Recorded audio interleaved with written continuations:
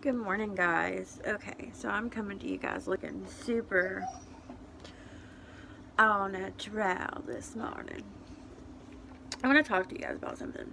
So, I've been listening to a lot of people get super upset about all these comedians and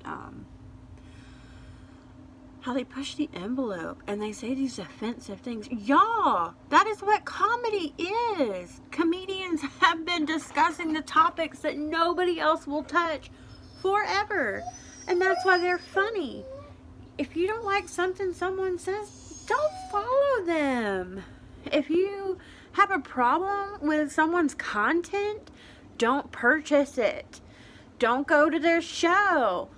But to hate on them or say that they're crossing a line, comedians have been crossing the line since the beginning of comedy, okay? You have George Carlin. I mean, he is hilarious, but is he politically correct? Hell no! Who cares? That's not what comedy is supposed to be.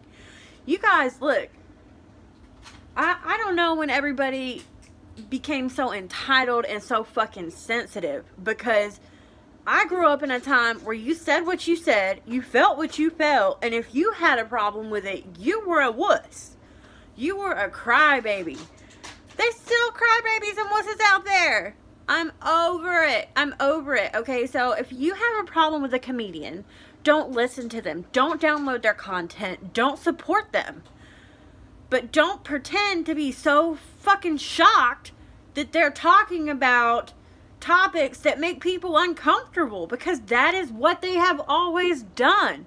Look at Tosh. I love Daniel Tosh, but man, he's fucked up. He's really fucked up, but it's funny.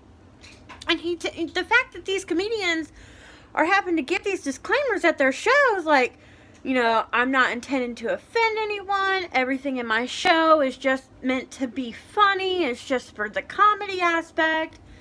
You know, if you get offended, you know, I'm really sorry. That's not my intention. No, fuck that. If you get offended, you shouldn't be there. Like, that is not what comedy is supposed to be. And I know, like, I'm getting all hyped up and all upset and all bent out of shape. Yes, I'm mad. It's ridiculous. Comedy has always touched base on the topics that were taboo for everybody else. That's not anything new. I'm gonna have to redo this. I done cussed too much.